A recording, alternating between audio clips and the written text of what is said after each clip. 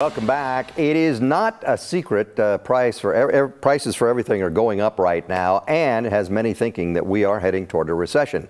Joining our conversation now, our local financial advisor, Bruce Allen of Bruce G. Allen Investments. Bruce, good morning. Good morning, Gary. Okay, so who decides, or how do they decide if we're in a recession or not? Well, the folks that are charged with determining whether we're having a recession or not is the National Bureau of Economic Research. That's a group of about 1,700 economists, and there is a committee called the Business Cycle Dating Committee. And okay. I know, it's, I'm just going to let that one pass. There you go. But there are 8 economists on that, some famous, some not so famous, but they make the determination of whether the economy has peaked and is going into recession or whether the economy has bottomed. And their definition of a recession is something that's sizable, significant, not just in one area.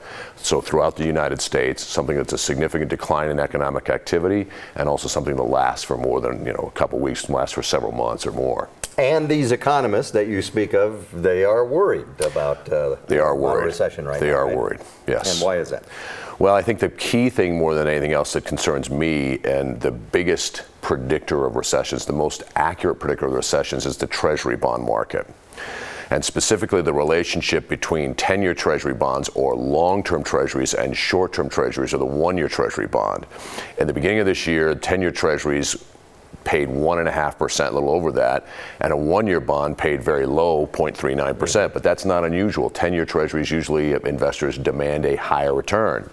Today, we are dealing with something different. Since you and I last talked, the 10-year Treasury bond today is paying a little over 3.0%, so right around 3.02, and the 1-year Treasury bond is actually paying higher than that, 3.15, and that is a very unusual situation. The yield curve of the Treasury bond market is called inverted at this point.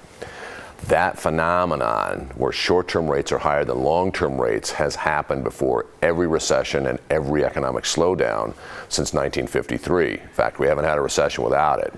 And when that happens, that does not make me jump up and down with joy. That makes me feel like, uh-oh, we got a problem coming. So you got the bond market predicting possible recession. Yes. How long does it usually take to find out if it's actually going to happen? Typically between 6 and 18 months, but that's the historical pattern. There's no way to predict that typically, but somewhere in that range. But we are likely to have some kind of an economic slowdown or a recession sometime within the next 6 to 18 months. And of course, everybody remembers the recession back in the early 2000s, yes, because it was brutal.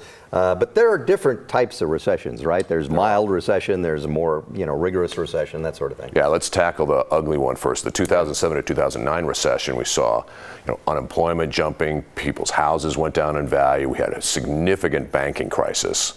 That was a very severe recession, and probably the big tie-in with severe recessions is a banking crisis, a la the Great Depression and the crisis that happened in 2008, where we saw banks very severely impacted by the mortgage crisis. The recession that we had in 2001, for example, was very short, very mild, and a lot of people didn't even know we had a recession. Let's hope we have that kind.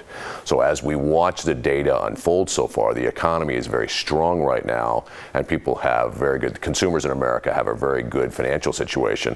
Let's hope that helps keep this recession very shallow and very slight, as you're talking about. Yep. Okay. All right. Keep our fingers crossed. Thank you, sir. Good to see you. Okay, you too.